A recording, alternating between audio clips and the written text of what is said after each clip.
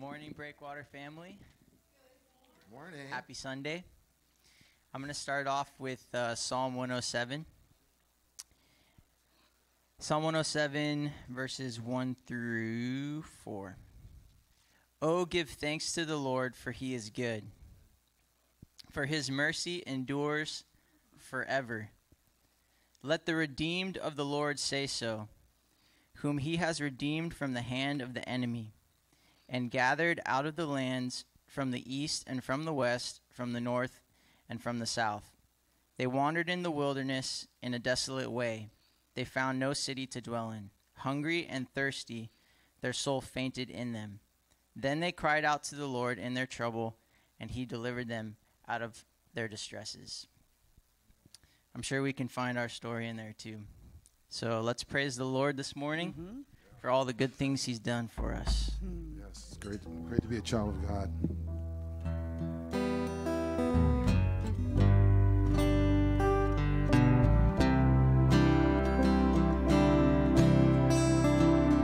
There's a place where mercy reigns and never dies. There's a place where streams of grace flow deep and wide.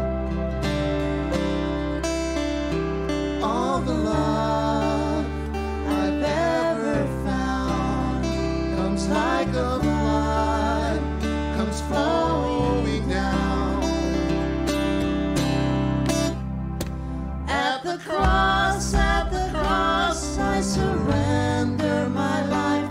I'm in awe of you. I'm in awe of you. Where your love ran red and my sins washed white. I owe all to you. I owe all to you, Jesus.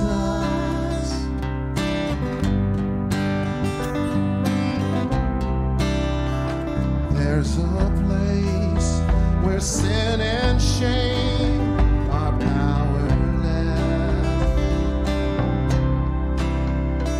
where my heart has peace with God and forgiveness.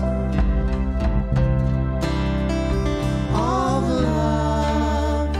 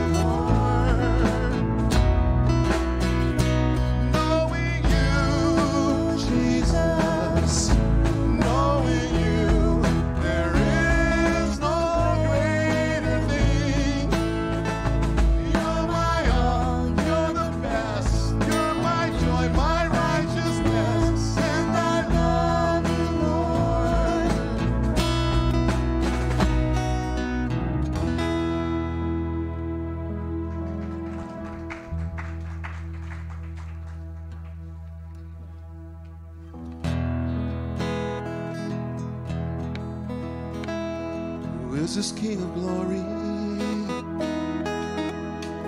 Pursues me with his love and haunts me with each hearing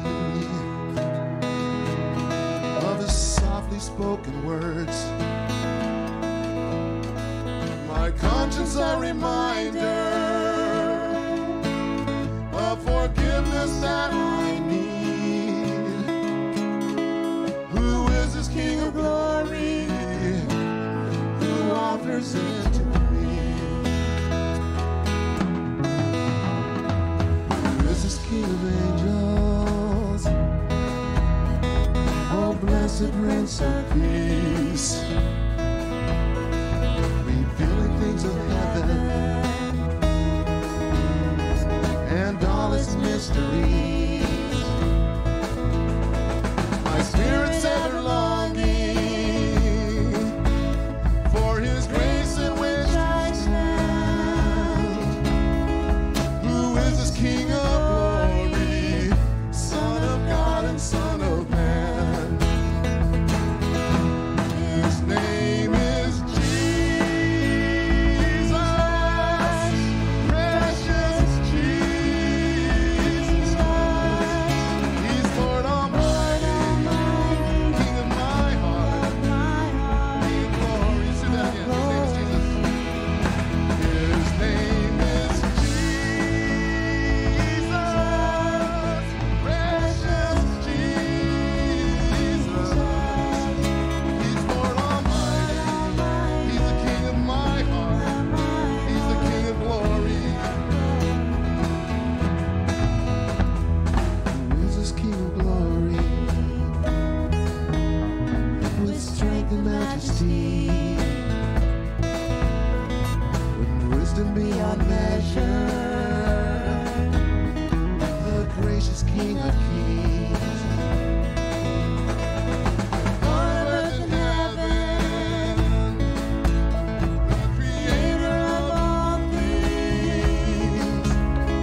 He is the King of glory, he's everything to me. His name is Jesus, precious Jesus.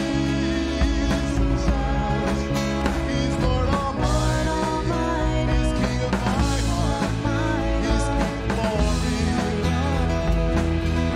His name is Jesus, precious Jesus. He's Lord Almighty, King of my heart, he's King of glory. He's Lord Almighty, he's Lord Almighty, he's King of my heart, he's King of glory. One more time. He's the Lord Almighty, he's King of my heart, he's King of glory.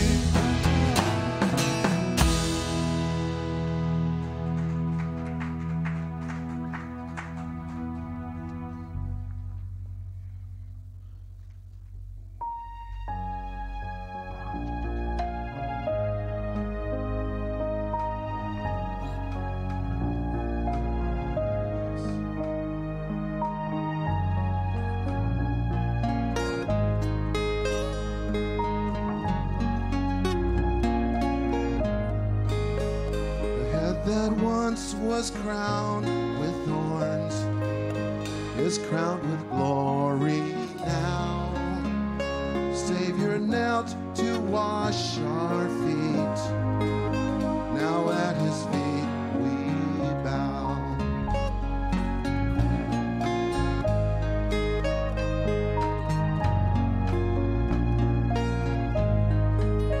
The one who wore our sin and shame, now robed in majesty, the radiance of perfect love, now shines for all to see. Your name is victory. All praise will rise to Christ our King. Your name is victory. All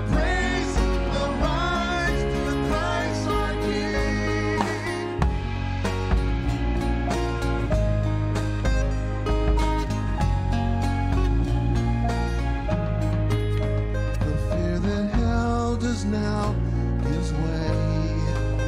To him who is our peace, his final breath upon the cross is now alive in me. Your name is victory. I'll praise the rise of Christ our King. Your name is victory. I'll praise the rise of Christ our King. By the Spirit arise from the ashes of defeat. The resurrected King is resurrecting me. In your name I come alive to declare your victory. The resurrected King is resurrecting me. Yeah. Oh, my God is God.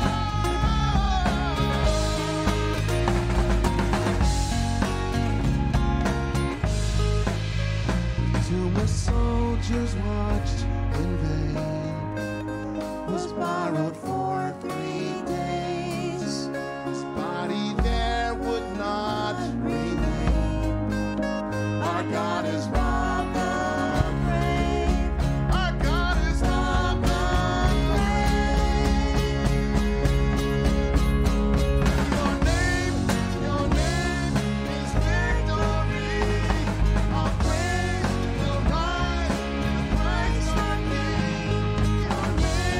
Your name is victory. I'll praise the rise of Christ our King. By His Spirit I will rise from the ashes of defeat. The resurrected King is resurrecting me. In your name I come alive to declare your victory. The resurrected King is resurrecting me. By your Spirit I will rise from the ashes of defeat. The resurrected King is resurrecting me. In your name I come alive to declare your victory. The resurrected King is resurrecting me. Yeah.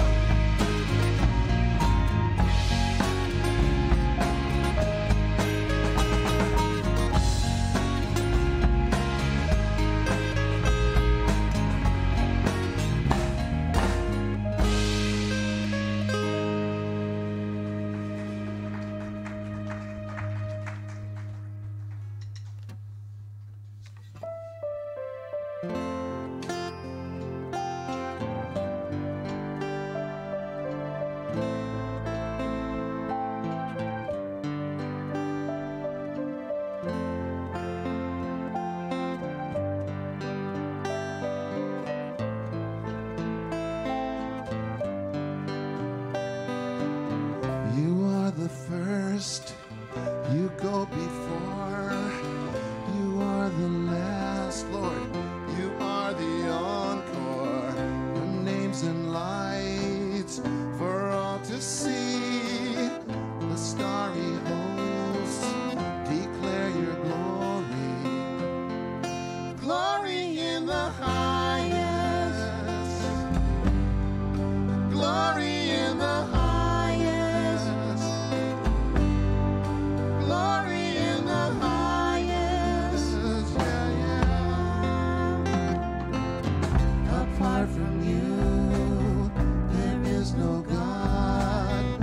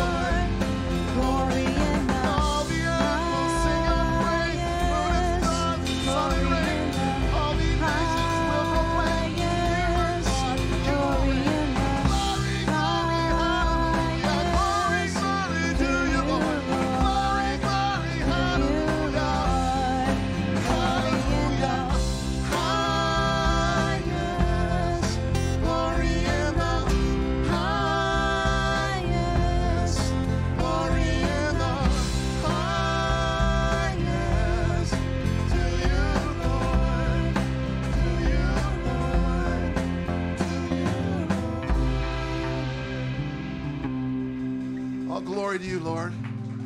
Thank you so much for this life you've given us, Lord, this beautiful day. And as part of your family, the second life you've given, Lord, thank you so much for so much grace and mercy that when we were once your enemy, you still loved us and you still wanted us to come to you, Lord. I just pray for those, if there's anyone here who hasn't yet made a commitment to the Lord, that they would know that he's real and they would feel it today, the Spirit. And Lord, just thank you so much for sending the Spirit, and thank you so much for saving us. We love you, and we pray this in your precious Son, Jesus' name. Thank you. Amen.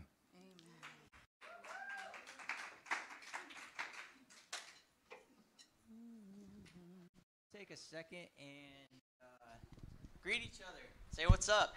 Greet each other. Spread some love.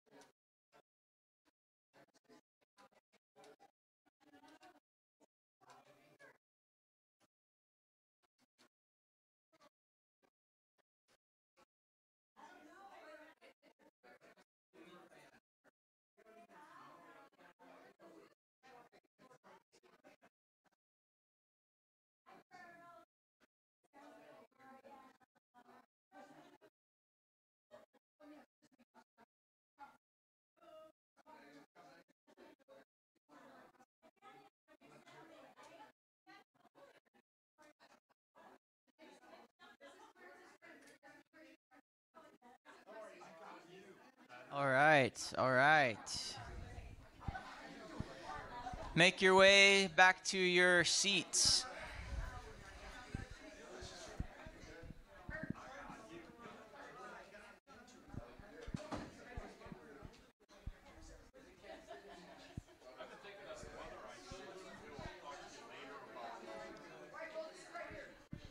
Okay, sounds good.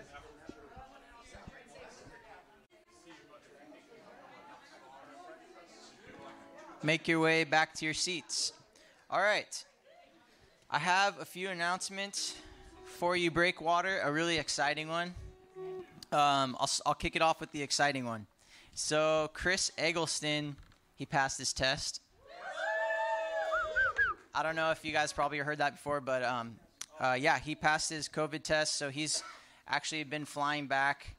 He's been flying back, and he arrives tonight at 5:45 at Bradley Airport. Where's Bradley Airport?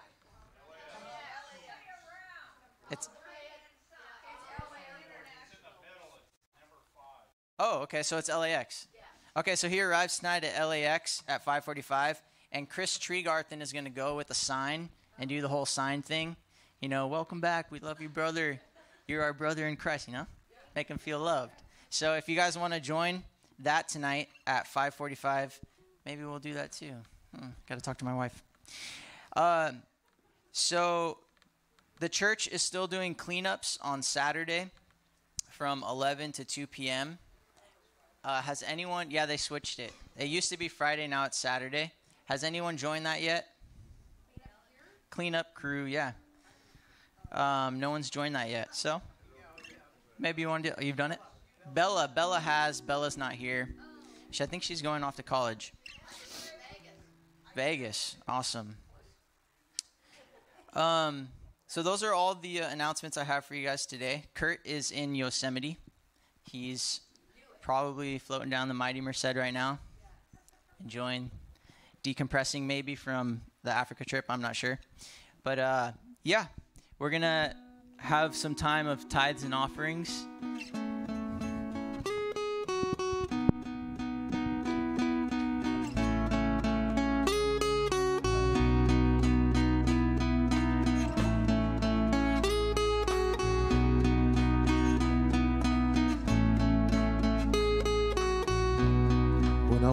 Through the desert, I'm longing for my home. All my dreams have gone astray. When I'm blinded in the valley, and I'm tired and all alone, it seems I've lost my way. Go running to your mountain,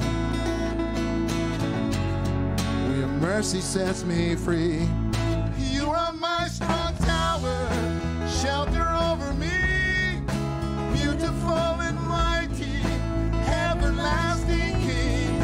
You are my strong tower, fortress when I'm weak. Your name is true and holy, and your face is all I see. In the middle of my darkness, in the midst of all my fears, you're my refuge and my hope. When the storm of life is raging and the thunder's all I hear, speak softly to my soul. Go running to your mountain, where your mercy sets me free. You are my strong tower, shelter over me, beautiful and mighty, everlasting King. You are my strong tower, fortress when I'm weak. Your name is true and holy, and your face is all I see. And your face is all I see. Oh yeah, your face is all I see.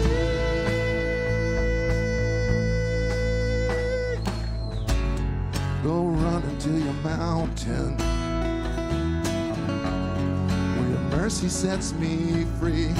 You are my strong tower, shelter over me, beautiful and mighty, everlasting King. You are my strong tower, fortress when I'm weak. Your name is true and holy, and your face is all I see. Oh yeah, your face is all I see.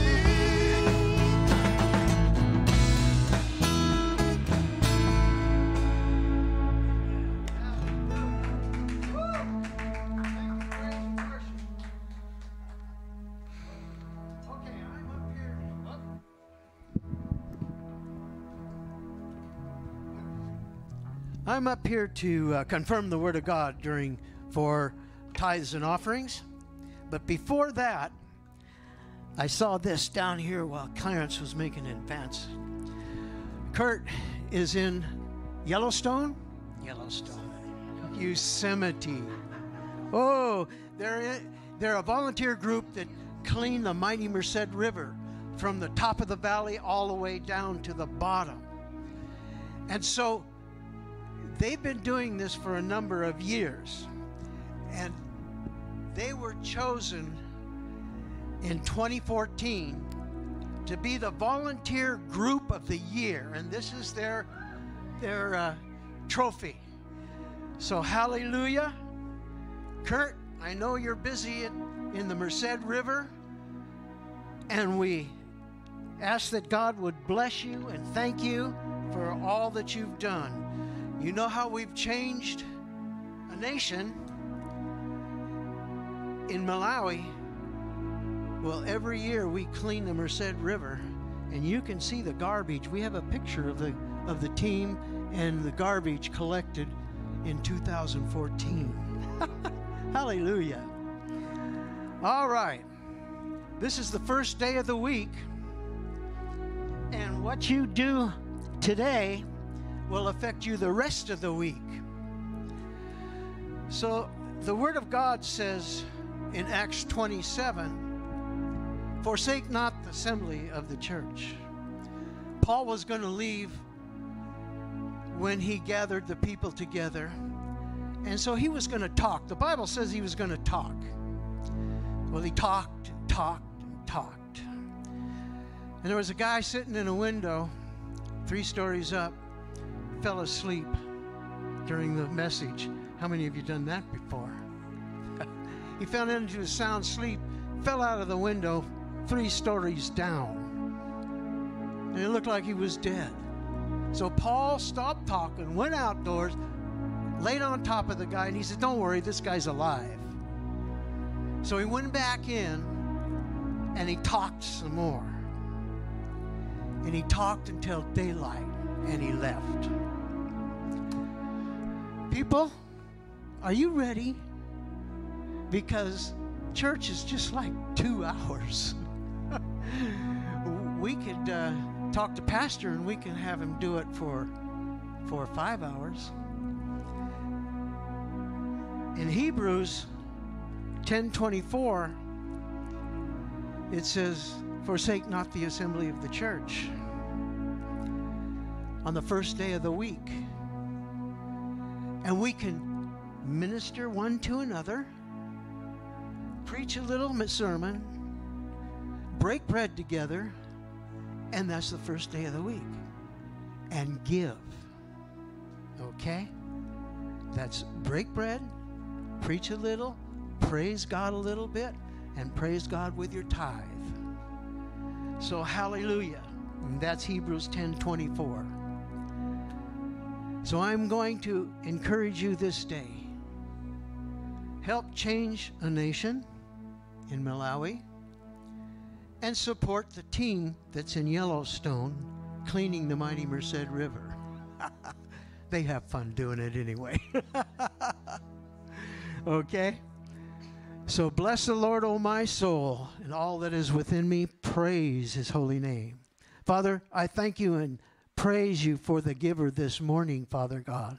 I praise that you would open up the windows of heaven and pour out blessings that they cannot contain. Pressed down, shaken together, and running over into their laps, Father God. Rebuke the devourer at their doorstep. Yes, Lord. They don't need any troubles. So the giver can claim all of these promises, and God is faithful to fulfill them. In Jesus' name, amen. Hallelujah.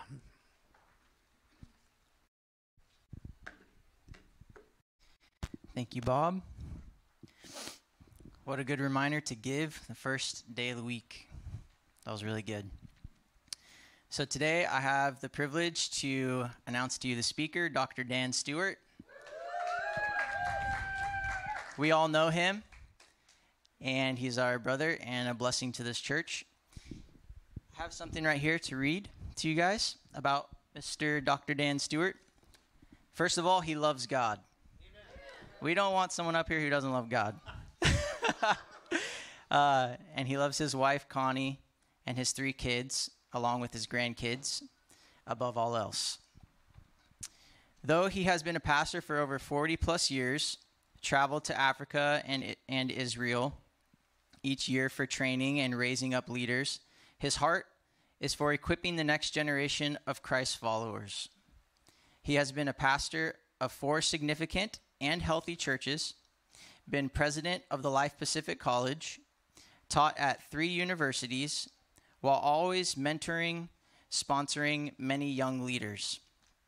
Currently, he teaches as an adjunct at Life Pacific University for 33 years, Water of Life Church School of Ministry, and Azusa Pacific University. His dissertation on the Sermon on the Mount was published 2 years ago and is a great resource for anyone teaching through Matthew chapters 5 through 7. And he still loves to spend time in the water as much as possible. Water, skiing, wakeboarding, and surfing. So welcome up our good friend, Dr. Dan Stewart.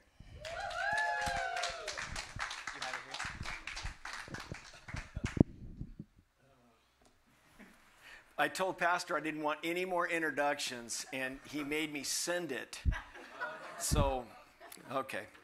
Well, nice to be here, and he's given me some instructions. So, do you know that Bob didn't understand that he was going to be prophetic today? We will probably go 3 hours, okay? So, everybody hang on.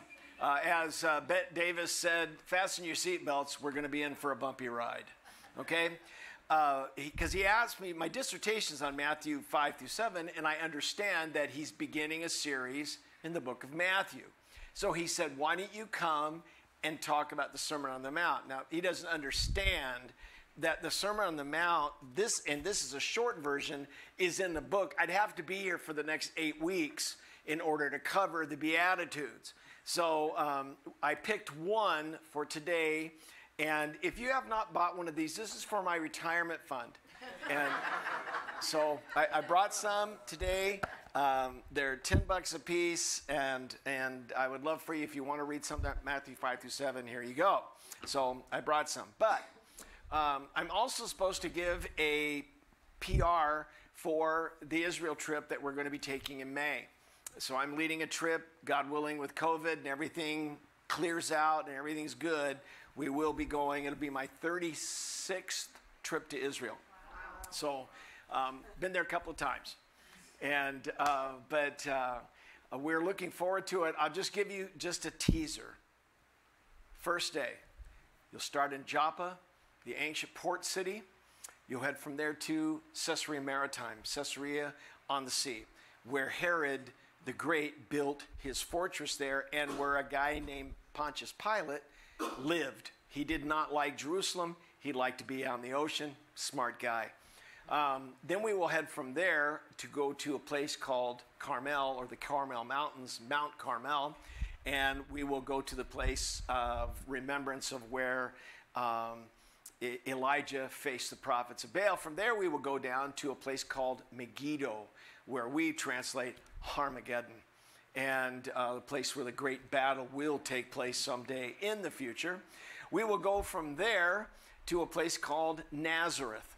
We will go to where Jesus was raised as a young boy. We will visit a synagogue in Nazareth.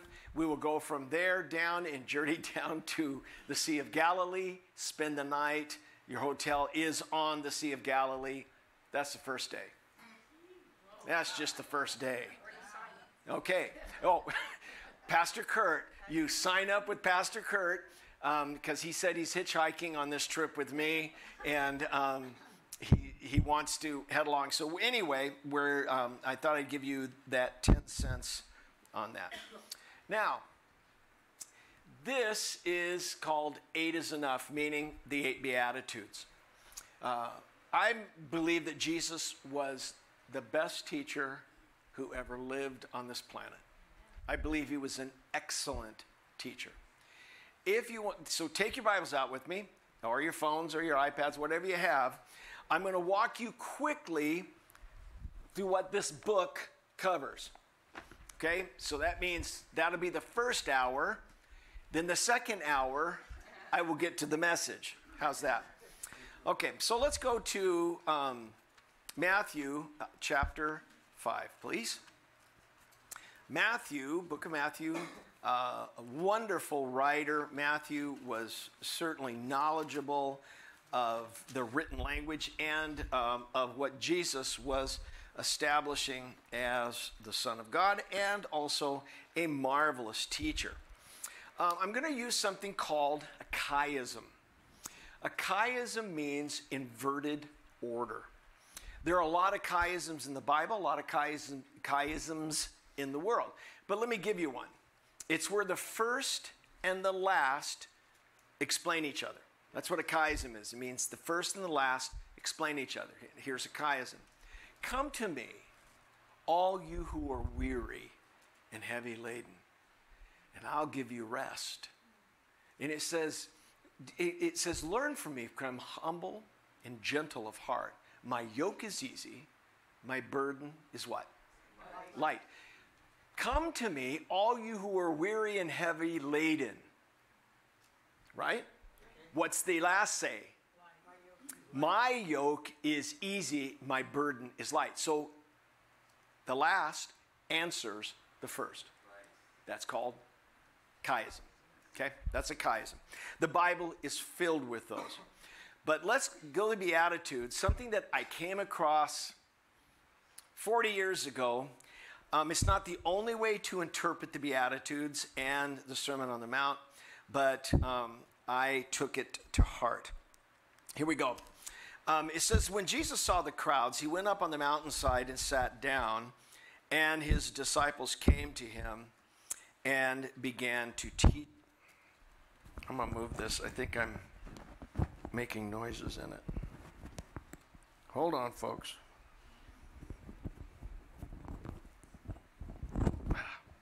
Okay, maybe that'll be better. Okay, here we go. And he began to teach them. And he gives 8 Beatitudes. Blessed are the poor in spirit, for theirs is the kingdom of heaven. If you will go down to verse 10, it says, blessed are those who are persecuted, for theirs is the kingdom of heaven. Do you notice the first and the last have the same ending? Okay, so that's a great point. Blessed means congratulations. That's how you would translate it. Congratulations on being persecuted. Congratulations on you being righteous and hunger. Congratulations. That's exactly what the word translate means. Happy are you. Happy should you be because of these things. And by the way, for anybody who is interested, this is not punticular. This is not point in time.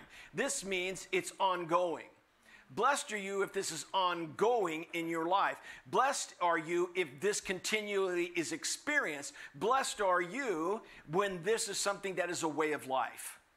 Okay? It's not something you just go, well, check that one off. I was righteous today. Check this one off. I was persecuted today. And we think persecution is because I couldn't find a parking place.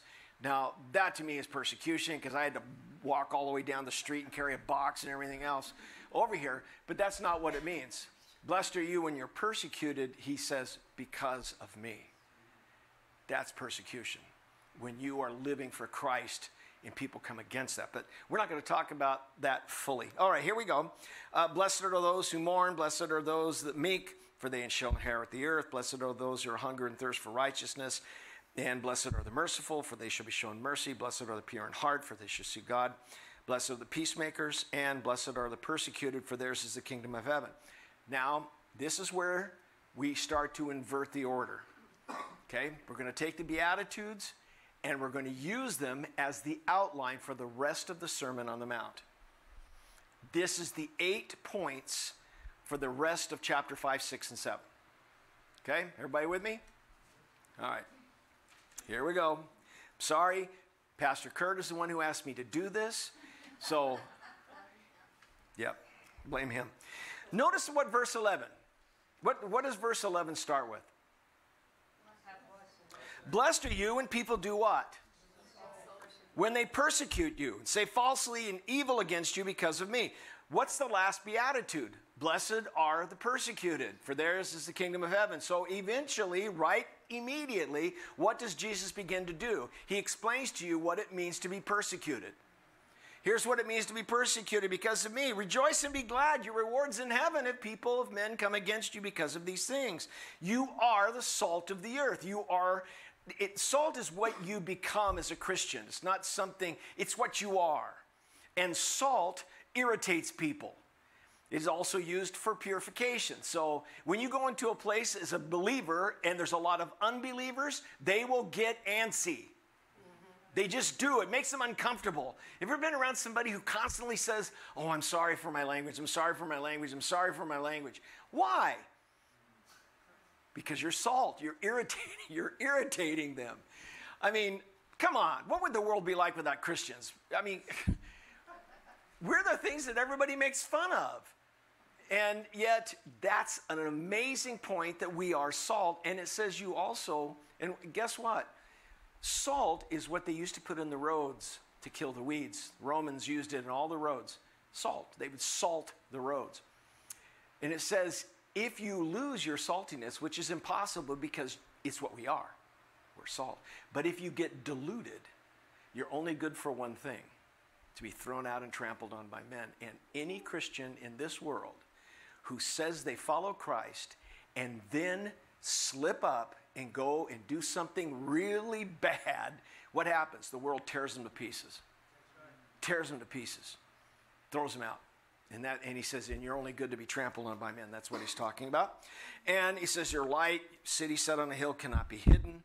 And he goes on to explain, what does it mean that he didn't come to get rid of the prophets, but to abolish them? But, I mean, the word, really, the law, he said, I've come to fulfill it. And once again, he tells you, unless your righteousness surpasses that of the Pharisees and the teachers of the law, you will not enter the kingdom of heaven. And that's exactly what the Beatitude ends with. Blessed are the persecuted, for theirs is the kingdom of heaven. That concludes that particular, it's called a pericope. It's a paragraph. It ends the teaching there. And notice in verse 21, what does it begin with? You have heard it said. That changes subject. He's changing the subject now. What's the next beatitude inverted? Blessed are the peacemakers, for they shall be called the sons of God.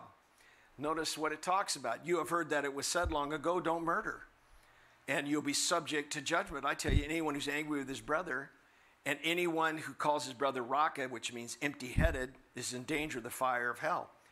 A peacemaker goes out of their way to make peace. And it tells you how to go to your brother and be reconciled with your brother. And if you don't, you pay the last cent. And he talks about what does it mean to be a peacemaker. But all of a sudden, look again in verse 27, what's it start with? You have heard, he's changing subject again. He's changing the subject. Let's go to the next beatitude inverted. Blessed are the pure in heart, for they shall what? Blessed are the pure in heart. Notice how this starts. You have heard said long ago, don't commit adultery. I tell you, anyone who looks at a woman lustfully has already committed adultery with her in his heart. So he begins to explain what does it mean to be pure in heart. And that's, he talks about murder, talks about adultery, talks about divorce. Then it goes on, and he ends that subject. And in verse, if you will, 33, it says, again, you have heard that it was said to people long ago, don't break your oath, and to show them what to do. But let's go down to verse 38. You have heard that it was said, an eye for an eye and a tooth for a tooth. Now, if you will with me, let's go to the next beatitude. Blessed are the merciful, for they shall be shown mercy. You've heard that it was said an eye for an eye, but I'll tell you, don't resist an evil person. If somebody strikes you, he shows you how to be a merciful person. Once again, that's how the Beatitudes are the outline for the rest of the Sermon on the Mount in an inverted order. Everybody follow? Okay. I don't have time to go through all of this. It would take too long. But I do have a book that is being sold like hotcakes, flying off out of my hands. Anyway, okay. I'm going to choose the 5th Beatitude.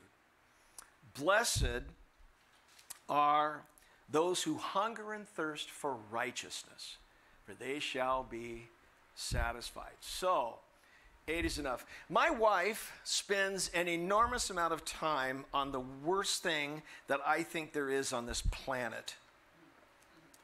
This. I do not like doing puzzles. Ugh. And she'll sit there for hours and look. I wish I could tell you I took this from one of her puzzles just so that she, but I didn't. Okay, I didn't.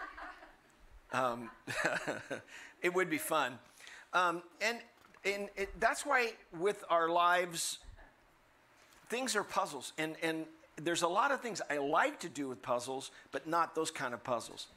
I like if something's wrong with the car, I don't mind.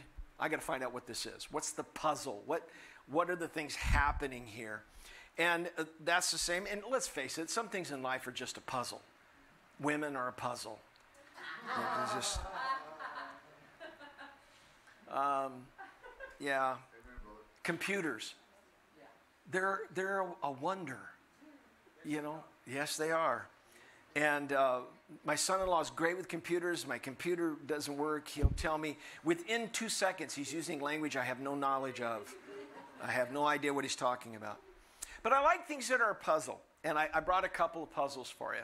In fact, I'll give my book to anybody in this room who knows what this is.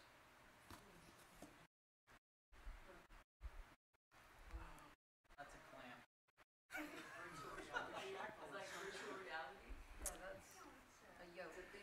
This was on a fence post.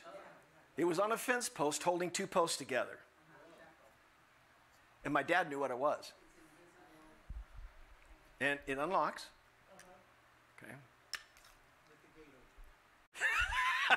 They open the gate. It says on here. Can you read the first line? Security, auto theft, signal system. And what will it offer you if someone steals a car? You're going to have to find something with better eyes than mine. No, it says, I'll give you $100 if somebody steals a car with this on it. This is called a wheel hobble. And you put it through the spokes on a Model T and lock it onto the wheel so that when they're driving it would go clunk, clunk. And they made different points so you'd know it was yours and you could follow it down the road if somebody was trying to drive it away. Model Ts were $400. They would give you $100 if you used their system. I had no idea what this was. My dad did, but I had no idea. It was a puzzle. So now you know. Your car, Yeah. I used to collect these. This one is particular. This is basically a whiskey bottle. That's what it would have been used for. But bottles, if you'll notice, it has a crease on it right there. But notice it doesn't go up all the way. What they did with bottles in the late 1800s, bottles were made with the same top on 1,000 different bottles. So they blew the flasks or made the flask and then put the top went on Listerine, it went on anything that they had. These tops were the same because they didn't want to make different tops. You can tell if a jar is over 100 years old if the crease doesn't go all the way to the top. If it goes all the way to the top, it was formed much later and they put them together. But this was, you know if something's older. Also, the bubbles are a dead giveaway that it was made before the 1900s. So in this particular one, it still had a piece of cork in it. But I used to dig these out of the dirt at my grandmother's house in Missouri. And I learned a lot about bottles because they were puzzling to me. How come this didn't have this? Well, it's part of that puzzle. So the Beatitudes, and we're going to call it 8 is enough, Matthew 5 through 7, piecing together the puzzle of life. But you have notes in front of you, don't you? Bob, did everyone get notes? Okay. Bob got a hold of it, so this is good. We're doing part 5. How many of you watched Star Wars, the first movie in the 70s when it came out? It was part 5. So we're being just like Star Wars. We're starting with part 5.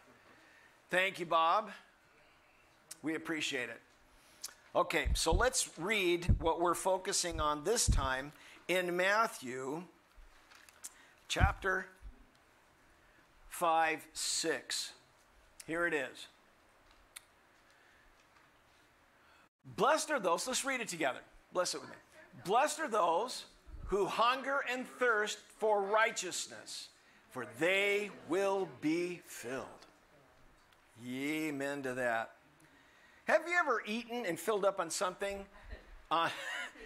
Thanksgiving, you get this wonderful meal that's being prepared for you, and the kids sit around and eat potato chips and dip, and then by the time of really good food comes around, they're full. Anybody ever done that? And so you fill up yourself, but those who hunger and thirst for righteousness, what will happen? You'll be filled. In the Antarctic summer of 1908 and 1909, Sir Ernest Shackleton and 3 companions attempted to travel to the South Pole to their winter quarters. They set off with 4 ponies to help carry the load. Weeks later, the ponies were dead. Their rations were exhausted.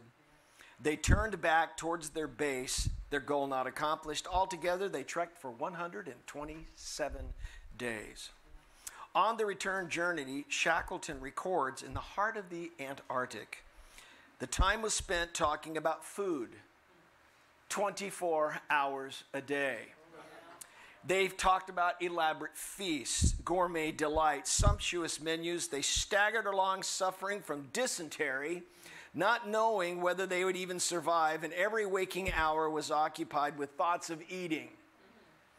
Jesus, who also knew the ravages of food deprivation, said, "Blessed are those who hunger and thirst for righteousness."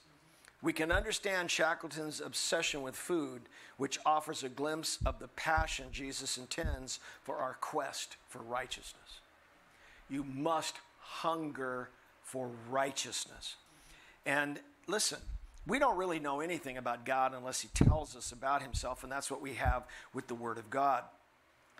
Righteousness means a right choice or a just action. A right choice or a just action, which is right here in your notes. And that's why it means that you find a life of satisfaction. Mick Jagger, when he was so much younger, said, "I can't get no satisfaction. I tried, and I tried, and I tried, and I tried." Fulfillment. Fulfillment. And when you're ready to quit, start hungering for something of righteousness. And that's why to hunger for righteousness, happy you, congratulations, when you hunger for righteousness. It means to be starving, to be famished, to thirst. And there is absolutely a vital connection between the act of justifying and the righteousness of the individual who has been justified. There is a combination and a connection between those two. And that's why it talks about the righteousness of God. So our friends here, the righteousness means a right choice or a just action. Thank you so much, guys, for getting this straightened out.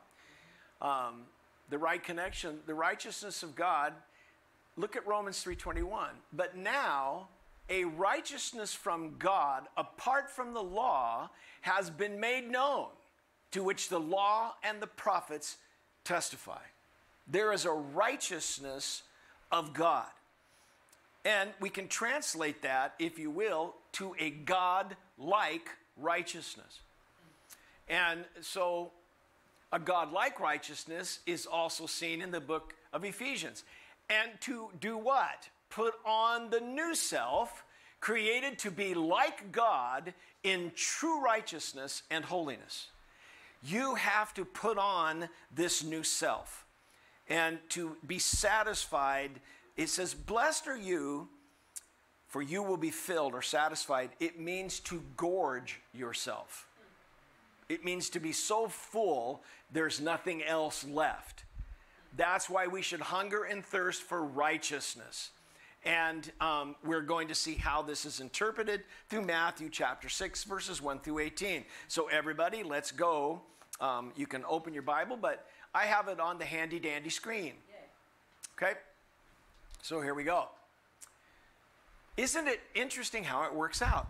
What's the beatitude? Blessed are those who hunger and thirst for what? Righteousness, for you shall be filled or satisfied. Look what it starts out with. Be careful not to do your acts of righteousness. So we see how the Bible can be in an inverted order. The Beatitudes become the outline for the rest of the sermon. Trust me, I have read books that they've taken the Beatitudes and never mentioned the rest of the Sermon on the Mount. I've also seen it where they've done the Sermon on the Mount and never mentioned the Beatitudes. So there's, yes, sir. I'm sorry, just have one question. Is it both the righteousness of your actions and the righteousness of the people that is out in public or in your immediate? Well, you hit the first part. The first part would be your actions being, if you will, the righteousness of God. You're acting that out. And the world will witness that, and he's going to show us some very specific things. And one of those things is giving. We're going to talk about that. The second one is prayer, and the third one is fasting. And he talks about these acts of righteousness and how we abuse them. Okay? Now, if you do these things before who? People, men, to be seen by them. If you do, you will have no reward from your Father in heaven. That word reward is this. It is the word applause. If you do your acts of righteousness, if you go clean the Merced River so that people will applaud you, guess what you have? Your reward in full. That's it. If you live for applause, that's all you get. There's nothing eternal. There's nothing else coming. It's what you get on this earth. When people acknowledge you, that's it. That's your reward. And you then have no reward from your Father in heaven. So when you give to the needy, don't announce it with trumpets, as the hypocrites did in the synagogues and on the streets to be honored by men. If they had a lot of money, they had people toot horns. And you came in and they said, oh, look at them. Look how much they're giving. You got your reward in full. Good for you. And it says, I tell you the truth. They have received their reward in full. There's nothing else. How many of you would rather have Jesus on the day of judgment standing before him? He'll say, well done, thou good and faithful servant. Enter into the joy of the Lord. Than say, sorry, you didn't have much. You got all your applause on earth. That's a problem. Oh, so when you give to the needy, don't let your left hand know what your right hand, we're going to come back to this, is doing, so that your giving may be in secret. When your Father who sees what is done in secret will reward you. When you pray, don't pray like the hypocrites. They love to pray standing on the synagogues or on the street corners to be seen by men. I tell you the truth, they've received their reward in full. So if you think you're praying to God, but you're praying so men can hear you, that was a really super duper prayer. Yeah. So when you pray, go where? Go by yourself. Be alone. Close the door. Don't pray before men. You pray to the Father who is unseen. Then your Father who sees what is done in secret, he will reward you. And that reward is satisfying. Okay? Now, and when you pray, don't keep babbling like pagans. Have you ever heard somebody pray like this? Jesus, oh Jesus, I love you, Jesus. Thank you, Jesus, for all you've done, Jesus. And Jesus, that's really good, Jesus. Top notch, Jesus. Thanks so much, Jesus. Do you think you get points because you mention Jesus' name more than other people? Do you talk like this? Hey, Bob, how you doing, Bob? Bob, are you coming over today, Bob? Bob, I don't know if I know you, Bob. Hey, Bob. We don't talk like that. So I said, don't be like the pagans who want to be known for their many words. Don't do that. It's babbling. It's nothing. Let your Father see what is in secret. They'll be heard for their many words. You used to have a guy who was on our council. I loved him. He was a wonderful man. I never asked him to pray during a council meeting. If I said open the meeting, it would be 25 minutes later. He's still going.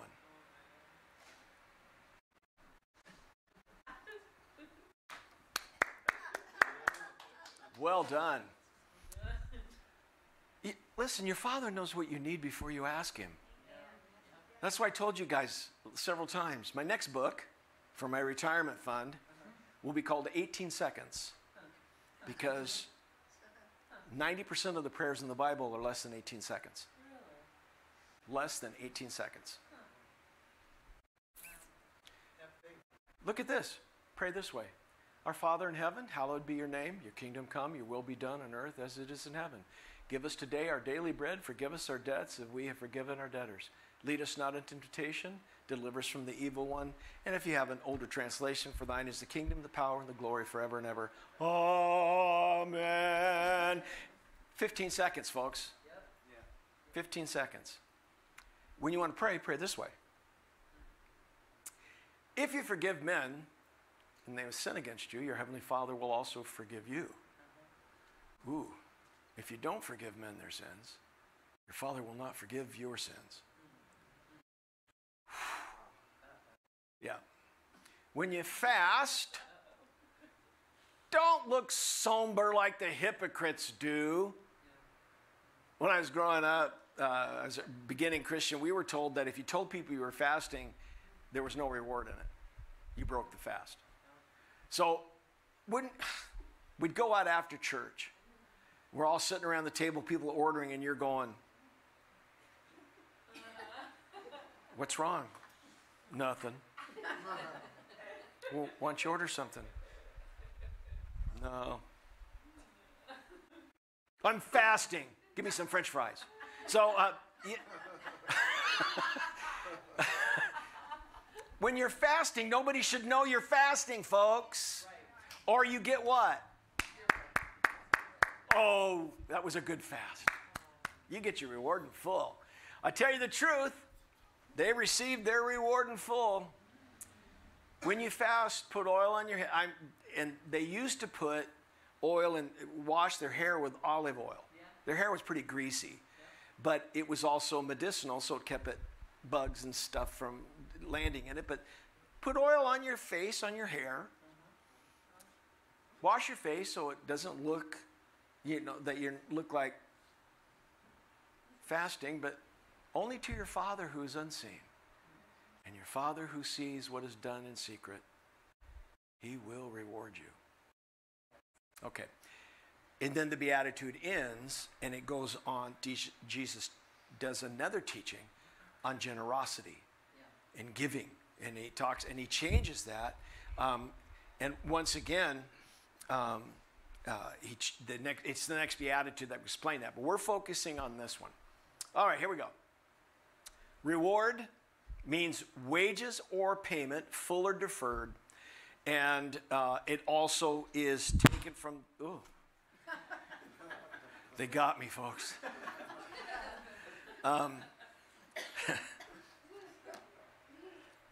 We must be visible. Listen to this. We must be visible in this world, but never for visibility. I'll say it again.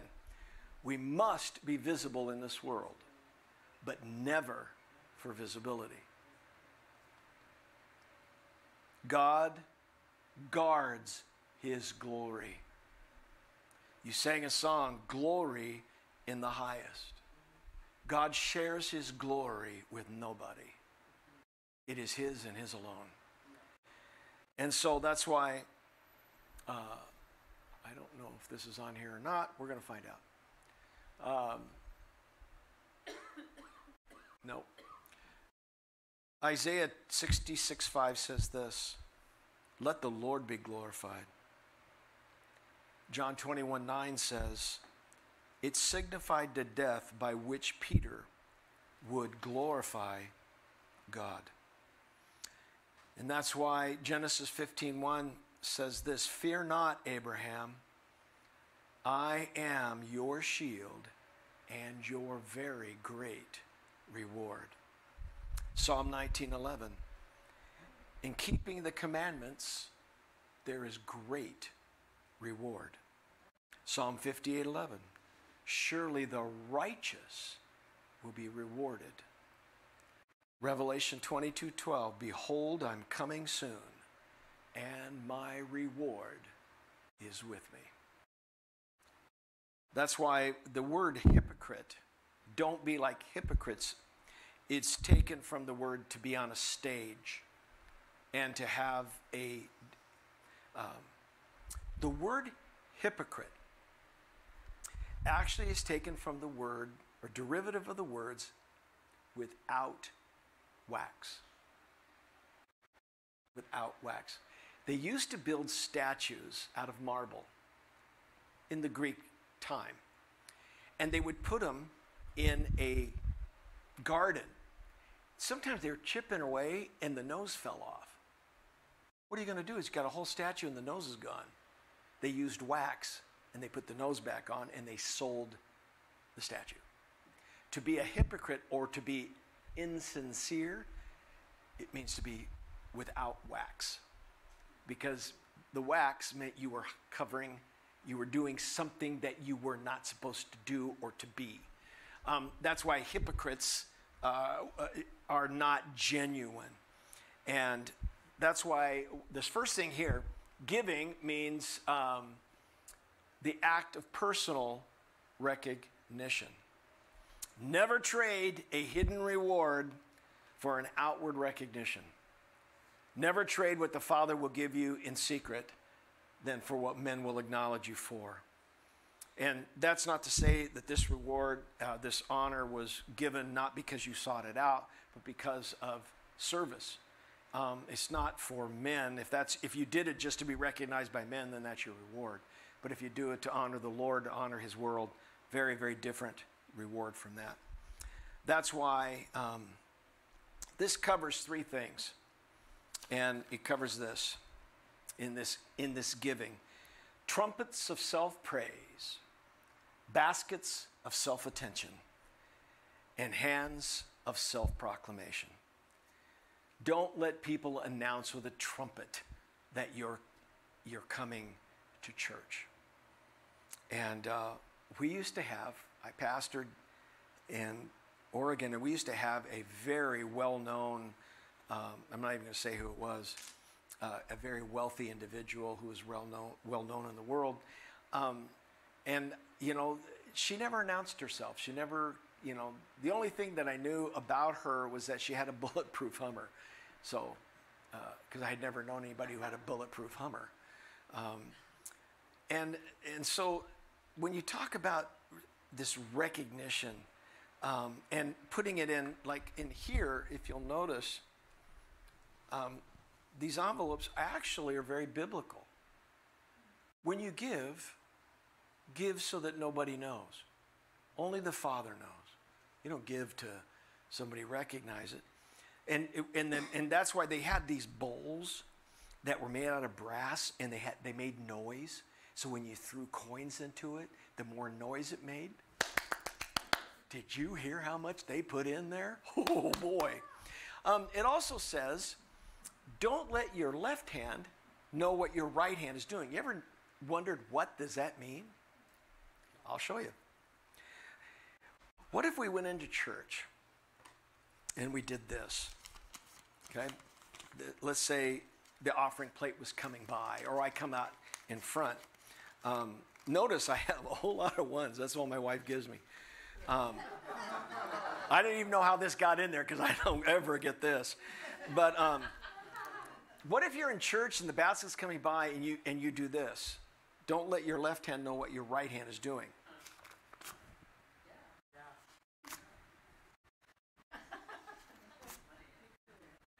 And people go, did you see how much money they put in there? He says, don't let your left hand know what your right hand is doing. In other words, when you put it in, just put it in one hand.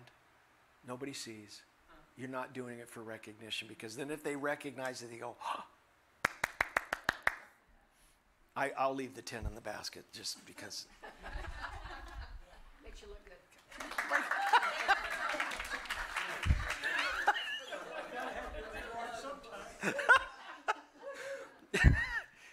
And you can see how easy that is. Self-proclamation, where people don't let your left hand know what your right hand is doing. Giving is worship. And nothing satisfies but worship. It is not about us. Self-proclamation, right hand, left hand, reward, it's not satisfying. Why do you think people, I just saw this note, the Rolling Stones are going to tour again. Their average age is 78. The drummer's 80 and he won't be able to go with them because he had surgery. Okay, come on, let's face it. Why do they keep doing it? It's not the money. They're loaded. They got money at the wazoo. Why are they doing it? Because they need the applause. When that goes away, they're nothing. That's the reward in full. Why do you think people keep performing? Because somebody will keep clapping. Listen, when we worship God, we don't do it for self-recognition. We do it to glorify Him. And that's why if there's worship leaders that are up there dancing around and trying to, which you never do, you do dance a little bit every once in a while.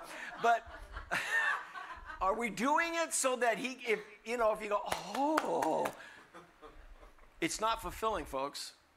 It never satisfies. Alms means the acts of righteousness. That's the translation from the Hebrew is giving alms. And alms is, we have digressed it into money. But it doesn't, alms in the biblical sense was acts of righteousness. Giving to the needy, feeding the poor, sharing your wealth. And that's why when we reach out, if you teach a Sunday school class, if you go on a missions trip to Malawi, if you reach out to those on the boardwalk and feed those in need, all of those are called acts of righteousness or alms. And you don't do it to be recognized. And that's why we want it to be able to do by visually,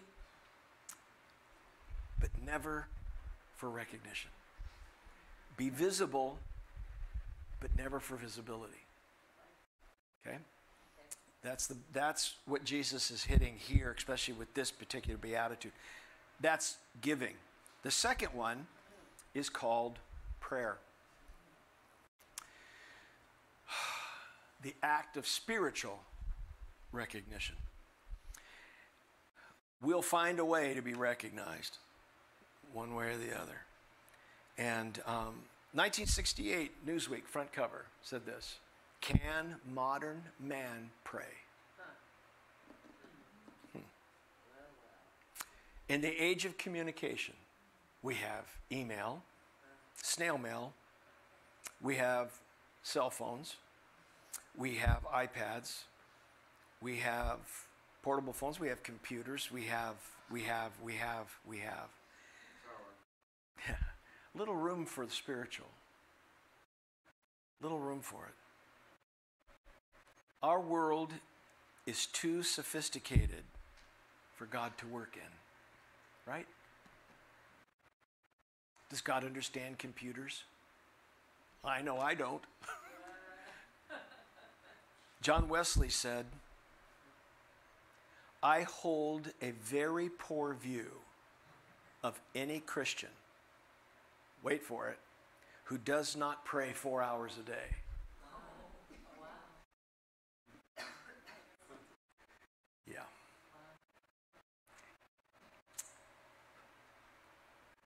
We are not actors. We're not actors. We're not hypocrites. We're not phony people with a phony voice and phony language. There used to be people who prayed, they only prayed in King James English. Come on. Yea, and verily I say unto thee. What? Why do you do that? Because you don't talk like that. So when you pray, talk to God the way you talk to people. Prayer means God uses it to give us what he wants. Illustration. Most of my presents that I got for my children on Christmas, I paid for. Come on, anybody relate to that? You gave them money to buy you a present. So when you get the present, oh, thank you for this necktie. I really like this tie, and I bought it. It is absolutely no different with God. God gives us everything. And so we give him back 10% and we act like we've done something big. And God says, wow, that's awesome. You gave me 10% back. I gave you 100%. When you pray, don't be phony in it. And that's why the problem of prayer, it focuses too much on us, not on the one we're praying to. Wanted to be recognized as one who prays.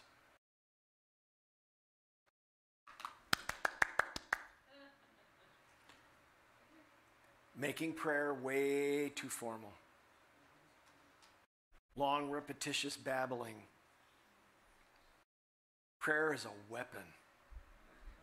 It is a sword that the Holy Spirit yields. And pray when nobody knows. Pray when you doubt. Pray even before, because he knows what you need. And that's why the Lord's Prayer is such an awesome part. And I don't know if it's on this or not. Let's see. No, it's not. Okay. I'm going to walk this fairly quickly with you. Our Father. It settles our world. When you say our Father, it settles our relationship to each other. Our Father. It settles our relationship to God. Pray in this way. In heaven, it means his holiness, his place of dwelling. Hallowed be your name. It is the unique place of God's character. He is holy and we are not. Your kingdom come. It means it's breaking forth. Your will be done, his rulership. Primary object of prayer is the rulership of God. Give today our daily bread. Never presume. Never be presumptuous. Every time we sit down to eat, I'd say 98% of the time, whether it's a bowl of cereal or whether it's a full meal, we'll pray. God, thank you for this. Be with our family today. Forgiveness. Forgive those who have trespassed against you. It's the key to faith. It's forgiveness. Praying that way. And the third one for acts of righteousness is fasting.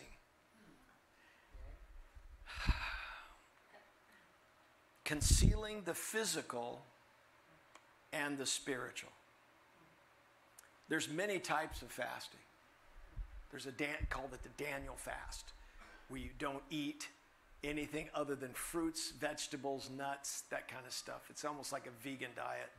And there's a lot of people that do that. By the way, fasting is not dieting. Okay? That's not what it is. Dieting is dieting. So you don't fast to lose weight. You fast to be closer to God. Now, if you think about fasting, how much time do you spend thinking about food? How much time do you think that you deal with preparation? How much time do you have to do cleanup? If you take all of that time and prayed, it's a lot of time. And it would mean that you let go of something that you could normally do.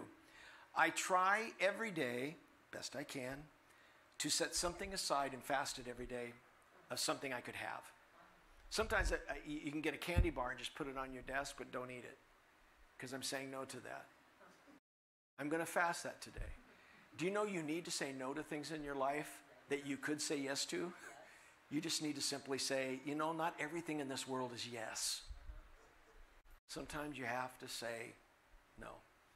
And so there's all types of fasting. Jesus did a 40-day fast. Those are a bear. But I will tell you, after 3 days of fasting, you won't be hungry anymore. Your hunger stops. It literally stops. You have to keep drinking, so you have fluids. But if you did a 40-day fast, after about 3 to 4 days, you're no longer hungry. Now, I don't think you should go watch television and they have Big Macs and they'll have everything that you want at that time. But I will tell you, it does make a difference after a period of time. And fasting is far more than not eating. Prayer is essential to fasting, because fasting is seen in deliverance, sicknesses being gone, even death being people raised from the dead. People fasted and prayed. When you're fasting, forget what other people think. Who cares? When you're fasting, be concerned about one thing, God and God alone. And when you fast, be normal. I know it's hard for some of you because some of you aren't normal. So, and that's good. That's good. But when you fast, be your same. Nobody should know. Nobody should know you're fasting. And it's because you're doing it to honor God, not for somebody to go, oh, you're fasting again? You're our faster. Yeah. So, a restored hunger. Remember, those who hunger and thirst for righteousness, you shall be filled, engorged, where there's nothing else. Psalm 34:9. Well, anyway, let me see. Get this up here. So it's the act of blending the personal and the spiritual. Taste and see that the Lord is good. Blessed is the man who takes refuge in him. Taste and see that the Lord is good. So, 3 questions for you. Number 1, what in your life have you filled up on but still feel empty? Do you know that the average man who watches porn watches an average of 4 hours at a time?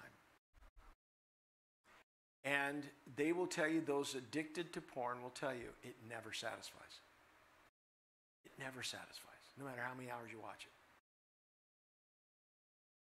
What in your life have you filled up on, but you still feel empty? Because see, blessed are those, congratulations to you, on those who hunger for righteous things, acts of righteousness. Let the Father repay you. Amen. How could you improve your times of prayer? What could you do? Remember, I told you 18 seconds. That's the length of most of the prayers in the Bible, 90% of them. Just praying. I just think, I like to pray little short prayers all day long. You know? And nobody knows I'm doing it. You know, when somebody, if I tell somebody, and by the way, if I tell you, I'll be praying for you, I'll probably walk out the door and pray for you, because I don't want to forget. So I'm going to pray. And hey, listen, I believe in 18-second prayers. I believe they can move the heart of God. Thirdly, are there things you could fast to draw you closer to God? Maybe you need to sign off on the old television for a while. Fast media. Maybe you just need to not look at what's going on in the world if you're addicted to the news. Shut it down and maybe just spend some time listening to what God might want to say to you. And there are times, because I just drove here today with 900 million other people, Man, there was traffic today. They're all going to the Redondo Beach. I know why. Free ice cream today. If you find the McDonald's something or another in Redondo Beach is giving out free ice cream today. That's probably where they were all going. But anyway, just to understand. What could you do? What could you fast? Simply to say, to draw closer to God. And so there are times when I'm driving, I just turn off the music, turn off the radio, and just listen. Maybe God wants to say something to me while I'm driving. I don't close my eyes. It's a little dangerous. But I can pray. And whatever he brings to mind, that's good. Let's pray together, shall we? Jesus, thank you for these good people and for the time that they've spent listening to your word. Thank you for the book of Matthew. It's such a wonderful book, especially for chapters 5, 6, and 7, the Beatitudes and the Sermon on the Mount.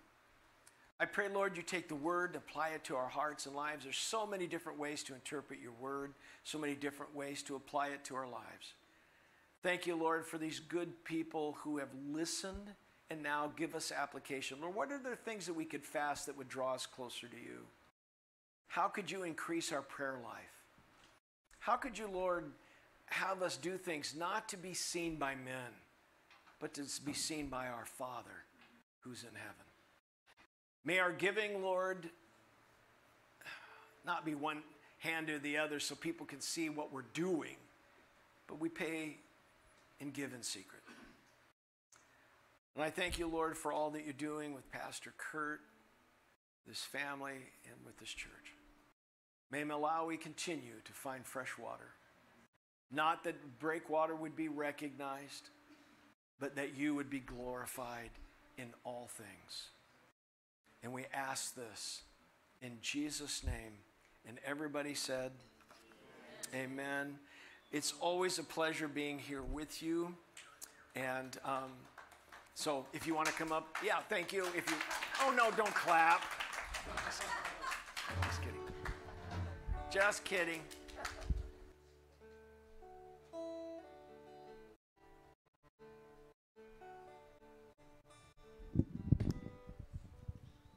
Thank you, Dan. What a pleasure. All the way from Arrowhead. I thought about him at 6:30 this morning when I woke up. You're a blessed man. Amen. Congratulations. Stand if you can and let's worship the God that gave us the message. In Jesus' name. God of creation, there at the start, for the beginning of time.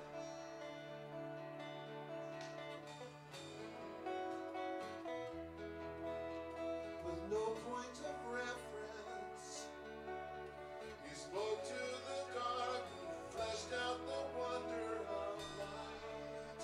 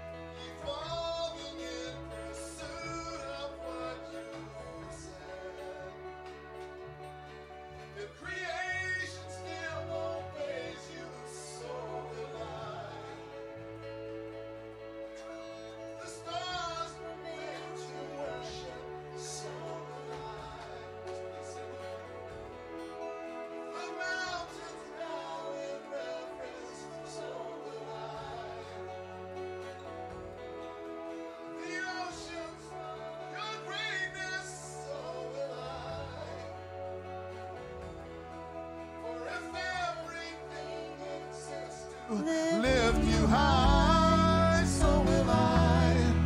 If the wind goes where you send it, so will I.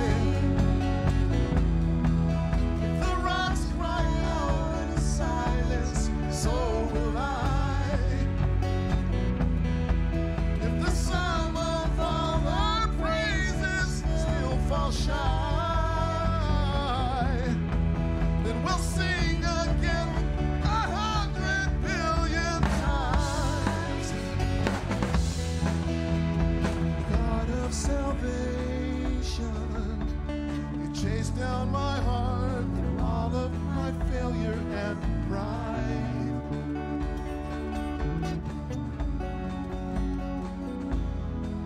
On a hill you created, light up the world, abandoned in darkness to die. Yeah, yeah. And as you speak, 100 million failures disappear.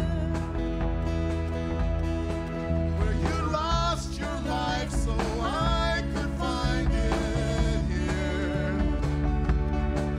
If you left the grave behind you, so will I. I can see your heart in everything you've done. Every part designed in a work of art called love. If you gladly chose surrender, so will I.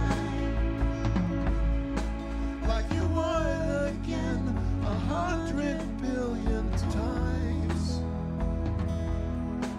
But what measure could amount to your desire? You're the one who never leaves the one behind.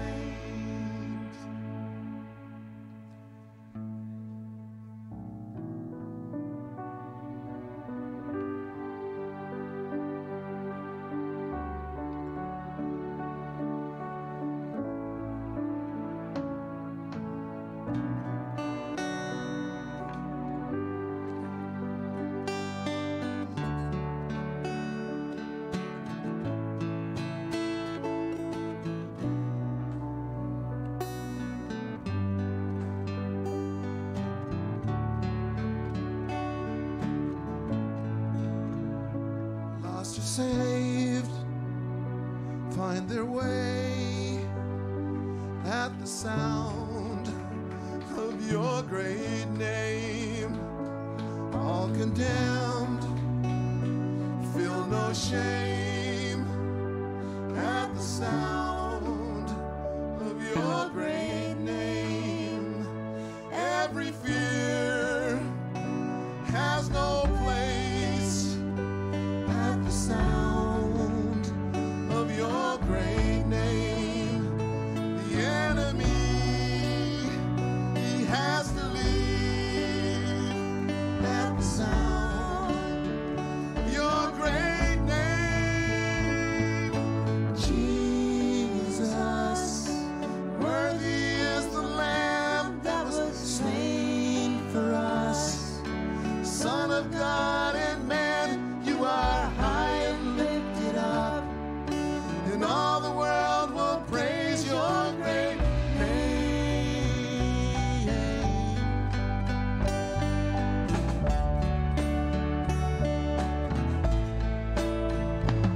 All the weak find their strength at the sound of your great name. Hungry souls receive grace at the sound of your great name. The fatherless, they find their rest at the sound of your great name. The sick are healed, dead are raised at the sound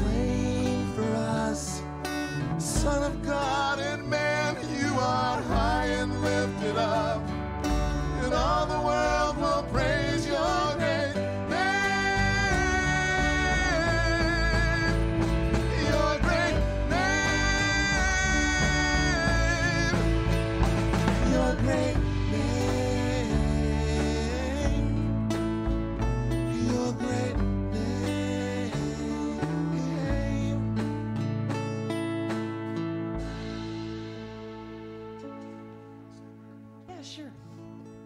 Lord, thank you so much for your great name, Lord. Thank you that you are holy, Lord.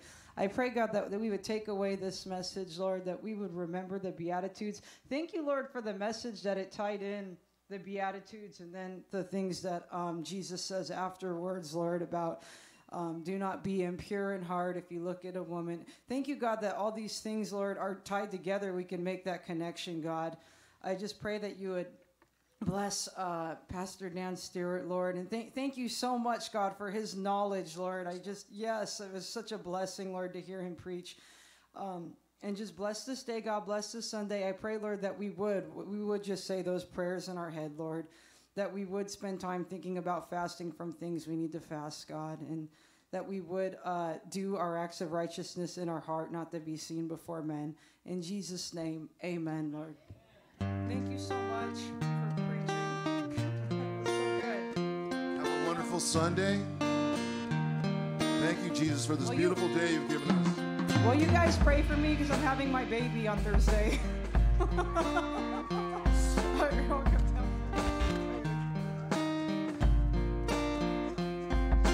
Water you turned into wine.